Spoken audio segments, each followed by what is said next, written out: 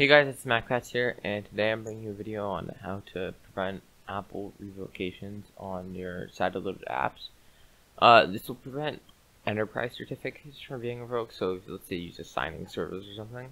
Now, it's worth noting, signing services, there's a big discussion going on the sideloaded subreddit about whether they're actually safe to use. So I'm going to assume that if you're watching this, you're following this tutorial, that either you're taking a risk and you don't care really, or that's been resolved and that we've determined signing services are safe. So the first thing you can do is you just need to open up Safari and paste in this link, which is appeven.com, and you need to download their client. And this will prevent the support revokes in every signing store, not just AppEven. So if you use AppValley, Tweakbox, etc., anything, this will prevent revokes in any of the applications.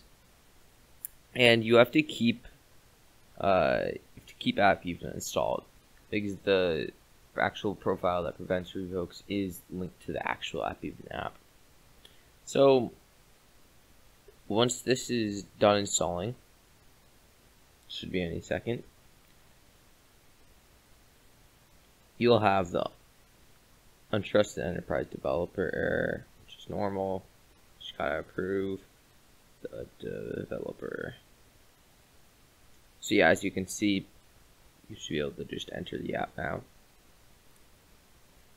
And when you do, it'll ask to send notifications and a few other things. I'm not going to.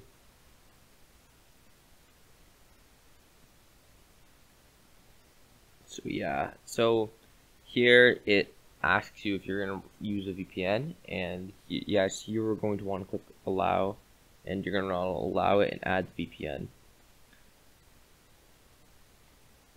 So it'll send you back here, and at this point you can just, hide AppEven in a folder somewhere and forget about it, because it's not important anymore. So you just need to go to settings, and then you see the AppEven VPN and it's stay connected. Now, you don't have to actually have the VPN on at all times. You just have to make sure that this connect on demand toggle is toggled on. And that's all you need. You don't need to manually switch it on like with this toggle at the top that breaks it, sorta. You just need to make sure connect on demand is enabled, and it will prevent your certificates from being revoked for most of the time. It will prevent revoked. I ran this profile for around 2 months, from March to May, and I had one app get revoked when I had around 6 or 7 sideloaded apps on my phone. So it has a very high success rate of blocking revokes, but you can get revoked. So if you have games and stuff, or stuff that uses data, you're going to want to make sure it's backed up, or if it has an online function, you have account linked or something.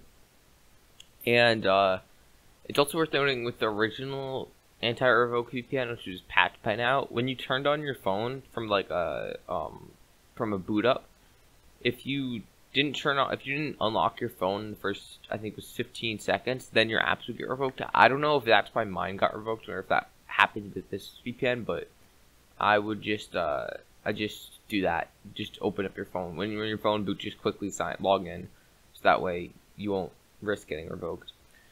So yeah, I hope you guys enjoyed this quick tutorial on how to prevent revokes, and thanks for watching, and I'll see you guys next time.